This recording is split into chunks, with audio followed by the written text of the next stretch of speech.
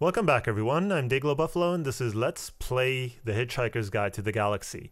When we last left off, we were kind of stuck in what seemed like an infinite loop. We kept using our, I don't know, call it dimension hopping improbability drive, and we kept ending up in the same place over and over and over.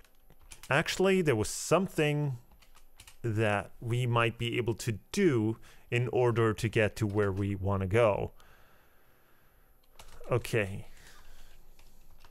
Turn on drive. Okay, listen. Hear the deep, distant hum of a star drive coming from far below. Far below? Is that where we want to be? Yes! Finally! That's where we want it to be. War chamber. Spread before you, astonishingly enough, is the war chamber of a star battlecruiser. Through the domed canopy of the ship, you can see a vast battle fleet flying information behind you through the black, glittering emptiness of space. Ahead is a star system towards which you are hurtling at a terrifying speed. There is an ultraplasmic vacuum all here. Standing near you are two creatures who are gazing at the star system with terrible hatred in their eyes.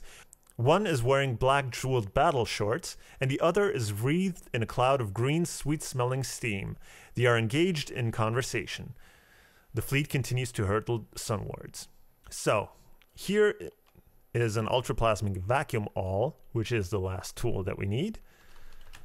So let's take the awl. Taken. While we're here, let's look at sun. The approaching star is a small, unregarded yellow sun, with 9 planets of varying sizes. The third planet catches your attention. The fleet continues to hurtle sunwards. Look at third planet. It is an utterly insignificant little blue-green planet, of the sort where they probably still wear digital watches. So it's probably Earth.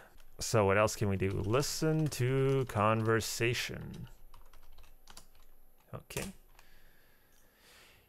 Hated planet, snarls the Vl'Hurg. Home of he that dared to say look at the Spencer machine, rasps the Gigigvant. Detested words. Even now it sticks my soul to hear them uttered, barks the Vl'Hurg. Even though 10,000 years have passed, and as many senseless megadeaths. Worlds destroyed, my race and yours laid to waste, all because of he that dared shape look at the Spencer machine. Torture to my Vl'Hurgish warrior heart to hear it spoken. Yet, even now, the hot breath of our vengeance blows hard upon this little world. Vengeance on him who said, look at the Spencer machine. Yes, there's no need to keep repeating it, growls the Vl'Hurg. One happy thought, adds the Gigigvant. After millennia of bloody and perpetual conflict, our races have been brought together by this quest for the source of the offending remark. Perhaps after our vengeance has been exacted on him who said, look at the Spencer machine, will you stop saying it? Perhaps we will continue to live in peace and harmony, and we will talk about this after we... Who's this? The two creatures turn and stare at you. The fleet continues to hurtle sunwards. I don't know, say hello? Let's wait some more. Time passes. Let's wait again. Your simple act of kindness at the moment of great personal anxiety, you fed the dog, remember? Now brings rich rewards. The battle fleet plunges towards Earth and spots the dog, which appears to them as a gigantic monster, cheerfully tucking into a cheese sandwich. The Vl'Hurgs and the Gigigvants are moved by the simple picture of happiness, compared with furious savagery of their own lives. They think back to a day when they used to relax over an odd cheese sandwich themselves, often at sunset, after a hearty day working in the fields back on Vl'Hurgen and Gugugvia, and decide to return and rebuild their homes in a new spirit of harmony and cooperation. Grateful, they offer to drop you at the Heart of Gold on the way home.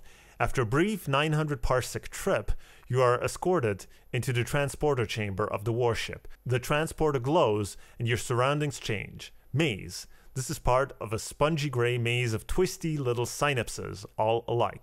Well, what we learned is that we were aboard that microscopic space fleet that apparently the dog ignored back in the beginning of the game. And now we've been transported back to the Heart of Gold, but still in microscopic form because we're in a maze that is part of a spongy gray maze of twisty little synapses. And where are synapses?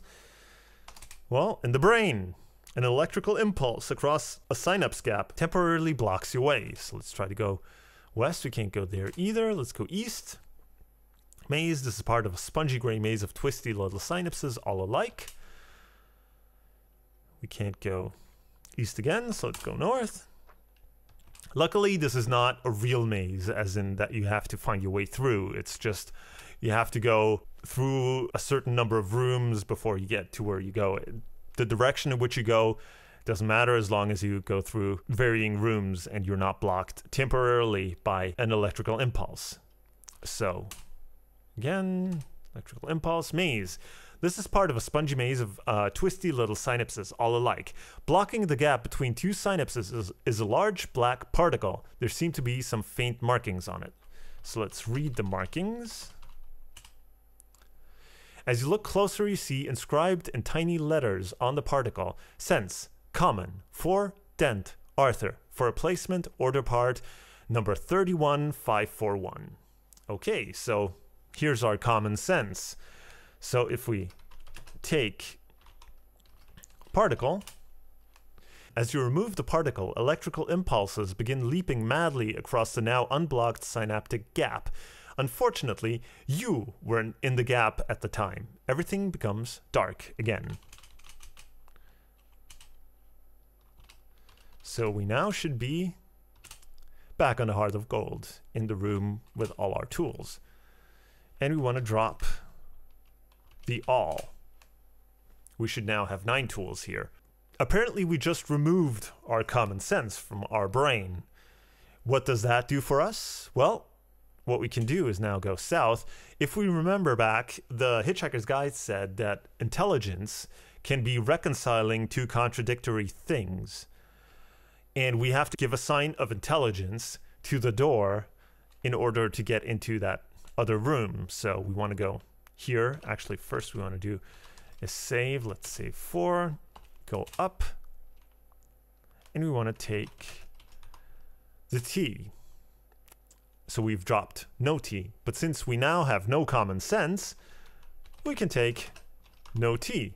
No T taken. And now we have T and no T. So we have two contradicting things. And we can go down and back to the corridor and show T and no T to door. T, the door says, big deal, anyone can have T. No T, the door is almost speechless with admiration. Wow, simultaneous T and no T. My apologies, you're clearly a heavy-duty philosopher. It opens respectful. But another thing we have to now do is that if we just walk into this new room, which is the room that Marvin has taken residence in, Marvin the paranoid android, who is terribly depressed all the time, we are so overcome by the depression that he emanates that we promptly die. So we need to first make ourselves really, really, really happy in order to be able to survive that room. And, well, what makes Arthur really, really, really happy? Well, the first item in our inventory for the whole game has been that we have no tea. Now we actually have tea. So let's drink tea. It is the finest tea you have ever tasted. It has almost made this entire misadventure seem worthwhile. You experience several moments of complete happiness and relaxation. The cup itself vaporizes, part of the Galactic Anti-Litter program. Okay, so now we can go into the room. Upon entering the room, you're battered by tidal waves of depression. However, the happiness derived from your high score and a thoroughly excellent cup of tea you had recently help you survive. Marvin's pantry. This is a small closet with an exit to starboard. Marvin, the paranoid android, is here. There's a thermofusion chisel here. So let's take the chisel. Taken. We can go back out and back to our tools. We can drop the chisel. And we should have our 10 tools. Hold on. 1, 2, 3, 4, 5, 6, 7, 8, 9 plus chisel 10. So let's go back and take the pot. Look at plant. The plant is now large and leafy. Hanging from it is a large succulent fruit. So let's eat fruit. The fruit has a zesty taste, and you devour it greedily. Suddenly, your vision wavers, and you see yourself as though from a distance, standing near Marvin, who asks you for a number 12 asteroid paint chipper. Then, the image vanishes like a movie when the film breaks, and you find yourself still in the corridor, for end. It seems that this plant is a rare horticultural phenomenon long thought to be extinct, the tree of foreknowledge. So now we know that we need the paint chisel. So let's drop the pot. Go north, take the chisel. And now we can go back to Marvin and tell him, Marvin, open hatch. Humans are so depressingly demeaning. Do this, pick up that, unjam the opening mechanism of the other. Meet me in the hatchway access space in 12 turns, I suppose, he mutters. You can count up to 12. So hard to know with morons. And don't forget to bring the proper tool, which we now know is the chisel, so we can go east and down. We can only bring one item into the access space, so we have to drop all. Take the chisel. And go into the hatchway. The entrance is so narrow that you probably couldn't pass by holding anything. Well, maybe one thing. Oh, hold on. What are we still holding? Oh, we're holding our gown, or wearing our gown. Drop gown. Remove gown. Hopefully this will work out. Because we only have 12 turns, which could screw us over. Access space. This tiny area with an exit to port is for working on the hatch mechanism, which is vastly more complicated than your rather ordinary intelligence can comprehend. The floor is an open metal mesh, like the floor of a catwalk. Marvin shambles in. So let's wait. Time passes. Marvin, looking bored, says, hand me a number 12 asteroid paint chipper. So give... Wait, do we take the chipper or the chisel? I have a terrible feeling about this. Damn it. So, I'll make a quick cut here, and I'll be back when I have the right tool. Which I screwed up because now Marvin will actually move off and will not be willing to ever try this again. So the game becomes unwinnable if you don't bring the right tool. So, well, hold on a second and I'll be right back with the correct tool. Okay, we're back, and we're back in the access space, this time with the right tool, which this time, because I saved it before I ate the fruit of foreknowledge, this time it turned out we needed the wrench, not the paint chipper. So, we have our laser-assisted monkey wrench, and here comes Marvin. Marvin, looking bored, says, hand me the laser-assisted monkey wrench. So give wrench to Marvin. Marvin fiddles inside the mechanism with the laser-assisted monkey wrench for about 0.3 of a second. You hear the hatchway slide open. I don't expect you to be grateful, says Martin, or even interested, but that was probably more complicated than every single action you'll ever perform in your entire life put together. He limps away. And me, you hear mutter as he goes, with this terrible pain and all the diodes down my left side. All right, so we opened the hatch, and we can exit the ship. So, hatchway, let's go down. You step onto the landing ramp, leading down towards the surface of the legendary lost planet of Magrathea. Announcement! Announcement! This is Eddie, the shipboard computer. Announcement! Announcement! This is Eddie, the shipboard computer. Someone is leaving the ship on a strange planet without wrapping up all nice and warm. It'll all end in tears, I just know it. The voice fades behind you. Ramp. The wind moans. Dust drifts across the surface of the alien world. Zaphod, Ford, and Trillian appear and urge you forward. Slowly, nervously, you step downwards, the cold, thin air rasping in your lungs. You set one single foot on the ancient dust, and almost instantly, the most incredible adventure starts, which you'll have to buy the next game to find out about. By the way, there was a causal relationship between your taking the toothbrush and the tree collapsing at the very beginning of the game. We apologize for the slight inaccuracy. Your score is 400 out of a possible 400 in 608 turns.